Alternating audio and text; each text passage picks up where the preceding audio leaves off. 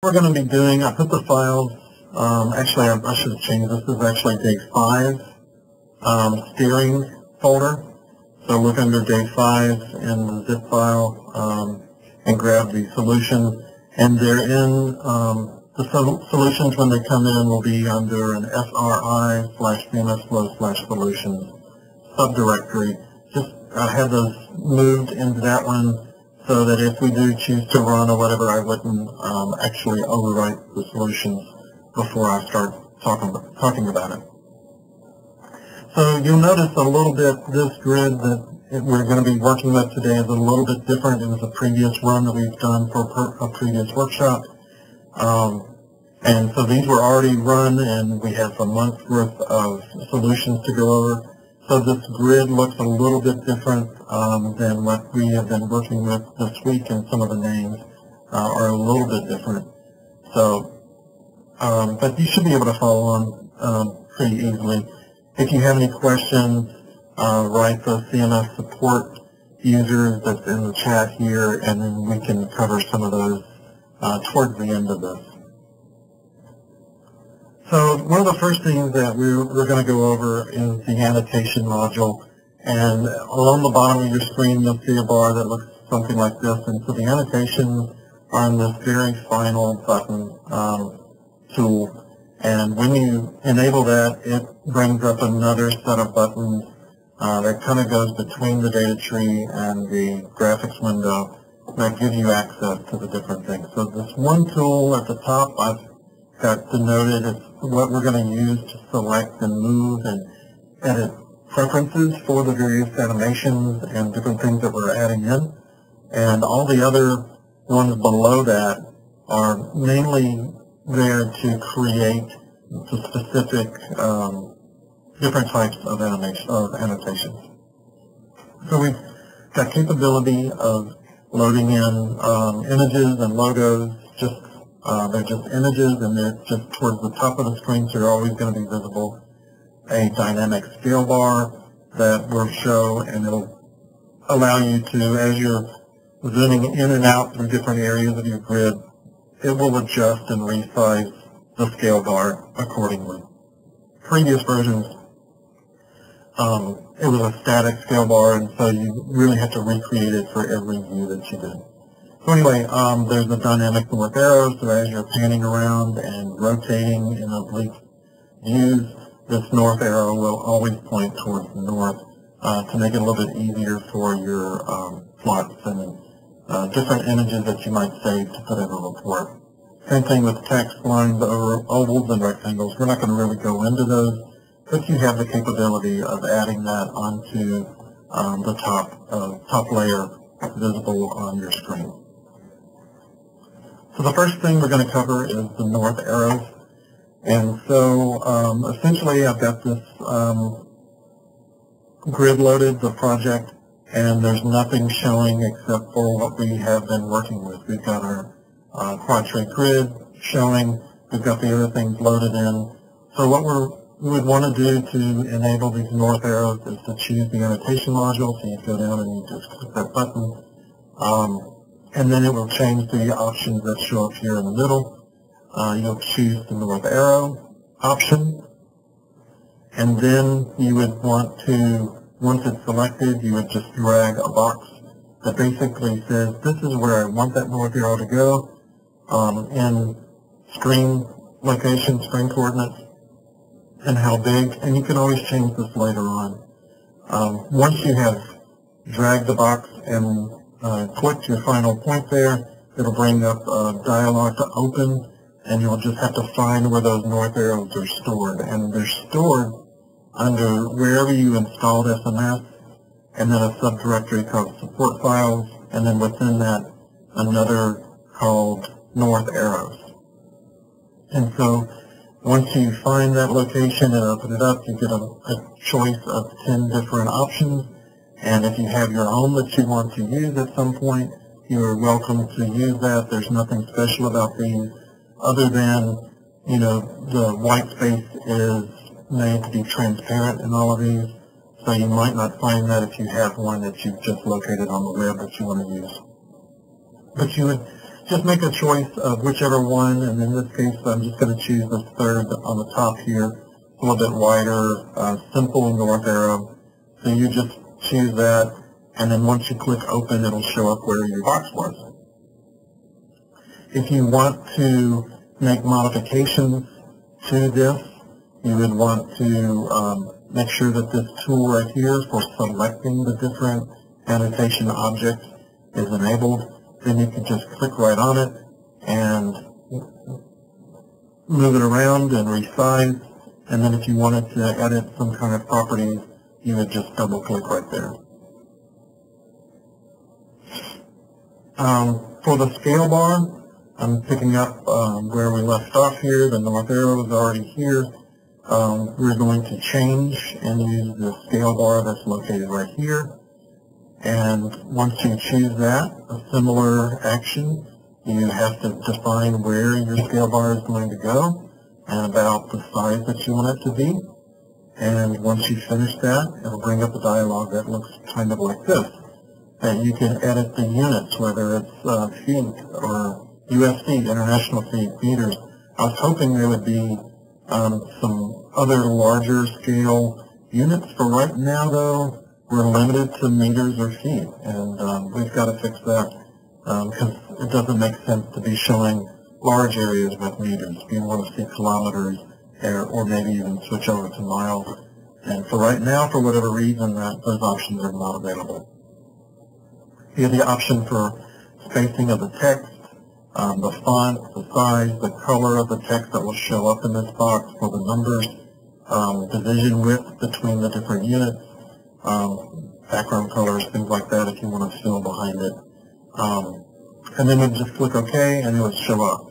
And right now this is kind of what it looks like, 500 meters, but as you zoom in and out, it's going to resize and give you a little bit more information for whatever zoom level you might be in.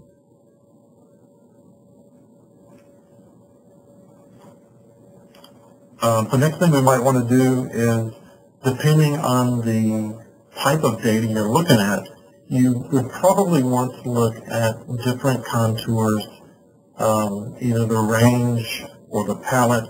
And kind of what I'm showing here on the left-hand side, we're looking at depth in meters, and we've got a hue ramp specified for the palette method, and it's got reds for the minimum, blues for the maximum values. That just means as you go deeper into the water, the values get bluer and bluer until you reach the maximum of your range. I do have linear contours turned on at this point too. Didn't have enough room to really show this in the PowerPoint, but we've gone over that a little bit already, but we haven't really talked about these color options yet. So one of the other types of data you might be looking at is morphology change. You wouldn't necessarily want to use these same colors. And so what we have available is a user-defined palette, and all you would do is choose user-defined, come over to new, and you can define your own as far as the values and the colors down here, or we have some predefined that would come up and some options. And one of those options is magnitude difference, and that's what we typically use to look at things like morphology change, where we would want to see pretty much white conditions or white color everywhere there's negligible change, and then towards the warm or the cooler side of things, depending on erosion or accretion. And this is definable. A lot of people will look at erosion as bluer, but some different districts or consulting companies may want to see those identified as red for whatever reason. I've seen both sides, and to do that, what you would just do is change. You would just mark reverse here, and it would flip the colors from one to the other, and then reflect that in the legend. One of the things that you want to make sure when you're using this magnitude difference data set is that you really need a symmetric range. So you notice here in the the values here. I have -5 to 5. And then because of this, we'll also need to make sure that we have an odd number of contours being reflected. And that just basically gives us a single value that represents the 0, and then the individual values moving up and down from there. So in this case, I have 11 contour levels shown, and I've got 5 on one end, 5 on the other, and then 1 exactly for 0. And that really helps us set the screen up like this. So we see the erosion in the channel around the tip of the jetty, and a little bit of the sandbar that's forming around here, some accretion that's happening in the channel, things like that. And so this is after a full month of simulation, so 30 days. And this may seem extreme, so you can always go in and modify, the different parameters for your sediment transport and see what makes more sense in your area. So another type of data set you might be looking at instead of magnitude difference or depth is current velocities. And so I'm showing that here, and you can set up your current velocities. So I've set a range of 0 to 1. It doesn't make sense to have negative values in your range. So just make it from 0 to whatever you think should be the maximum to really show off what's going on in your channel. The current range for this particular simulation goes up to about 1.4 or something, but I've maxed it out at 1, so that means that anything that's over 1 meter per second velocities will all have a red color. And I've gone back into the palette and changed to a hue ramp. This is still marked over here as being available, but it's not being used. That's only if you have the user defined. So we're choosing the hue ramp, and I've actually reversed these colors. So now my minimum values are blue, and the maximum values are red. And this really helps show the velocity to increase that occurs right within the channel as you flow. But you can make this whatever you would want. So these are just a few of the changes that you can do with changing the contour levels. And we'll go in and I'll show this in a little bit in a few minutes in an actual demo. So the other thing that you might want to turn on when you're looking at currents or transport rates or some other types of data sets that you've loaded are visualization of the vectors. These are the intensity and direction of the currents in the form of vector arrows. And this is overlaid with the scalar colors as well. So you have the current speed reflected in the colors and the actual directions and intensity with the arrows. And so you could go in and set a range of values for what the vectors are looking at. And that way, if you don't want to see arrows in areas that have below a certain threshold of current flow, you can actually change this value, and then those will disappear, and you'll only see vectors where you have significant velocities, as whatever you determine. You can change the minimum and maximum size of those arrows. You can change this option to scale to magnitude and give a percentage, and that way the arrows will be relative to the range that you have. There's a couple of other options. You can change the size, the color, the shape of the arrowhead, the arrow itself, things like that. You can turn on this box here where it says arrows follow flow path, and basically that will enable the arrows to become curved in the areas where there's one arrow over an area and it's a quickly rotating area. So instead of getting arrows that kind of point out of a vortex or something like that, they'll actually kind of wrap around and make it a little bit easier to see. So there's a lot of different options that you can do here. So just play around with it and visualize what you want to see the way you want to. there's a lot of different options.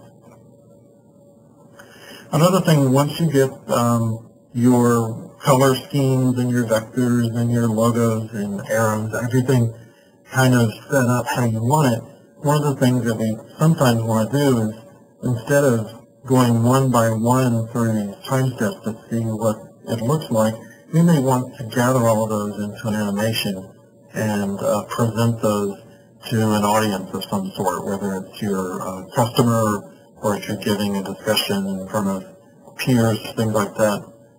You can wrap this up into a film loop, and to do that, you basically get everything how you want it to appear in the window first, and then go under Data, Film Loop, and then you'll be able to assign a file name to that particular animation, so you can change the directory and things like that. You can also save it out as a KNZ file, which you can bring into Google Earth and also visualize these animations. But I'm just going to be showing here creating an AVI file that's just going to sit on your disk. And so we'll do a transient data animation. Don't worry about these others for right now. And so once you get that step, the directory, you click Next and come in and tell it, okay, I want to see an animation of how long of the run. So we've got a total of 720 hours for this particular one that we ran. That's available, that's already been loaded, but you may not want to see the entire thing. You may only want to see a portion of that.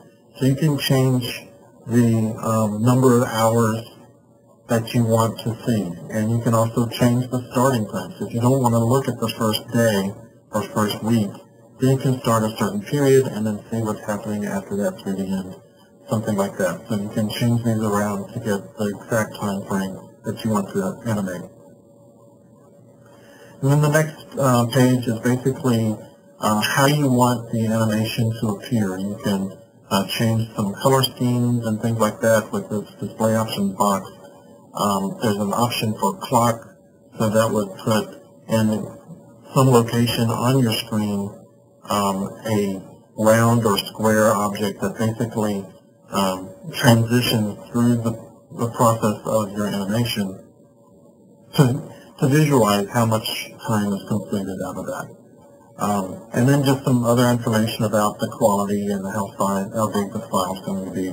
And you just click Finish, and you have to wait a few minutes for it to actually go through every step in the time step window that it's going to be monitoring.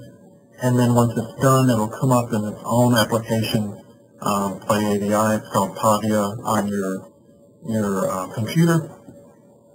And then it'll start playing. And then you're able to start and stop, tell it to continue in a repeated loop or to go backwards and forwards. You can change the speed of the animation, and then if you stop it, you can just proceed one frame at a time if you want.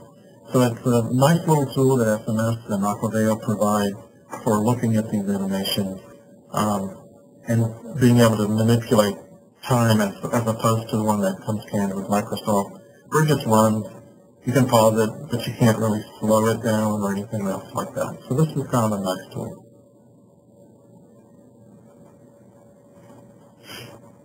So another thing that you might want to do with the data sets that you've run, as you see over here, I've loaded in a depth through time. So this all comes in the morphology file, the depth and the morphology change. And then I've also got velocities, and so that also brought in a current magnitude data set. And I've got water surface elevation as well. So I've got these 5 data sets. I've got all the time steps associated with those.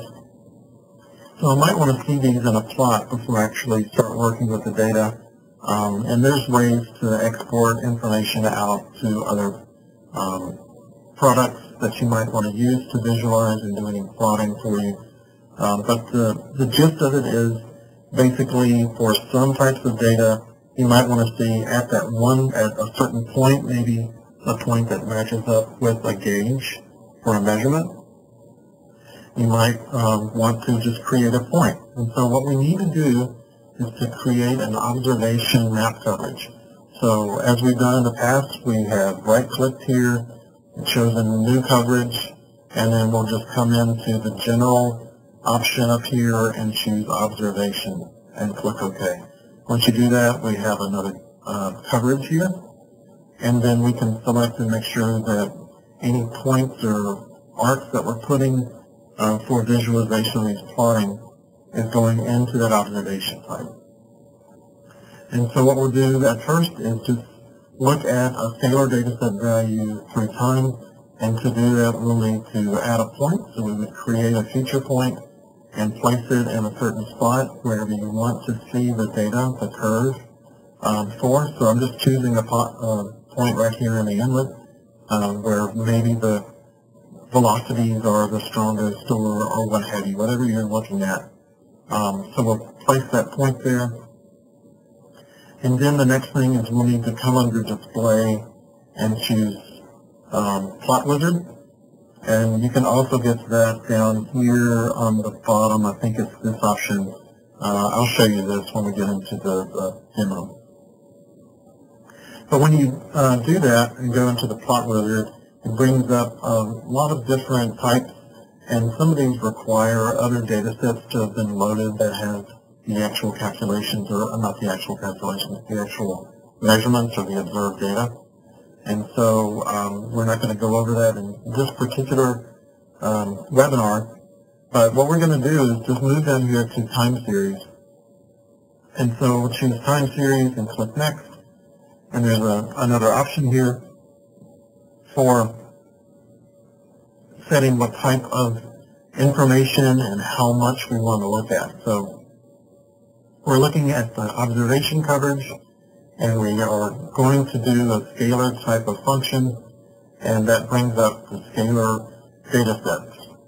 So you notice there's no velocity vector or transport rates or anything included in this tree. If we chose vector, then we do that. I'm not really going to show that right now, though. So we've got these set, and I want to look at it for the entire period of the run, which is 0 to 30. We've created at one point, and so we can click this point in this window to actually visualize for that point. If you have multiple points created for different areas, you can turn them on and off. You can also give them names when you create them so that you can tell them apart here, and just turn them off, on and off. But for now, we're just going to show this one. And then one of the simplest ways of doing this is to make sure we choose the use selected data sets. Otherwise, you would have to have previously selected a certain data set in the main window, and then it would only be acted on here. So we're given the option to use the selected data sets. By default, everything is turned on, and so you would wind up in this case with 4 different curves. So we're going to turn off everything except for water elevation, so uncheck those boxes. The next thing you have to do is just click finish and wait for it to go out and grab the values and create the plot. And so this is kind of what it looks like. It's not the best looking plot, but there are other plotting packages you might be able to export this data and work with. But this is just for within SMS to be able to quickly visualize this and see what's going on. As I showed before, you can zoom into certain areas and look at only that period of time or range in the curve. If you wanted to export all of this data that you're seeing here that's been extracted for that one point, you could right-click, and then there's an option to export those values. And I'll show that in a few minutes when we go through the demo. So another thing that you can do is to look at a profile line across certain areas and see certain types of information for that. So one thing that I'm doing here is I'm creating, also in the observation coverage, I'm creating an arc across this inlet. And I just want to look at the velocity. Actually, I'm not looking at velocity here. I'm going to be looking at the depth across this line through time. And one of the things with the depth data set in SMS because it visualizes it okay, but normally SMS likes dealing with positive values and showing them moving up from some baseline. And so if we do the plot for our normal depth that we get out of from our simulation, what we'll see instead of the actual shape going down showing the channel will actually be a mound. It will be inverted. And so what we need to do before we look at the data for this particular case is to go into the data calculator and invert the sign on this depth. So you would go into the data calculator. I would choose depth. Oops. You would select depth here in the simulation. Either select one time step that you wanted or check the box for all time steps, and that's what we're going to do. And once you do that, you would add this to the expression, and you see how it's reflected here. So we have, we'll put a minus sign on the front to change the sign, but then we want all times contained within the D5, which is right here, data set. And so once we give it a name, we can click compute, and we'll come back out, and then it's reflected in the interface over here. So the next step to do is, now that we have that, we would go into the display editor and choose observation profile. So you would choose display, plot wizard, observation profile, and then you come up with a little bit different looking dialog than we did before. And so on this one, it also has the coverage here, so we can make sure we're in the right one. It shows all the arcs that are populated within that coverage. And it gives us a choice here of extracting a profile. So right now, we just created an arc, and it has two nodes, one at either end. It doesn't have any vertices in the middle. And so if we just extracted the information using those 2 points, we'd only get 2 points of data, and it wouldn't really be represented what we wanted to see. So what we can do is tell it to extract a profile from where our model cell edges and centers interact with that arc. And so we've got the model intersections set. If you have gone onto that feature arc and added vertices at a certain spacing, say every 5 meters or 3 meters or something like that, and there's an option to choose that in this dialog. And you'd be able to see your curve reflected at those points rather than the model intersections. So anyway, coming down here, you want to see, make sure that you check the right coverage that's down here. And then also on your data set, do the specify data set and choose the newly created data set we use for with the data calculator. So I just call that inverted depth. Check that box. You get a couple of names if you want some modifications to how the plot's going to show up. And then I'm choosing to leave this as the active time step, and I'll give you a link in a minute. But you could just choose a certain specified time step and then figure out which one you wanted. But by choosing active, you can actually see the curve and step through these in this window, and it'll update the plot. So let's click Finish, and this is one of the times that we can look at that shows the channel that we defined with that arc in the first place. Another option here is once we've done this, as I mentioned, you can go through the different times and see this plot update. But there's a lot of times in this range. There's 720 times that it's got to look at. And so rather than doing that, we might want to build an animation that shows this window at throw time. And to do that, what we're going to do is come back out. You want to keep the plot open, just move it out of the way. And you can go back into your film loop options under Data Film Loop, and there'll be a new option available that lets you choose certain plot windows of plots that it's already calculated. And you can choose between those. You notice on this one it shows that this is plot 3, so we've got that plot 3 made available. Then you would click next, go through the other options that we had before, and then it would build an animation of that particular plot. And so you would be able to see that through time and stop it, go back and forth, and things like that. So it's kind of nice to do every now and then. So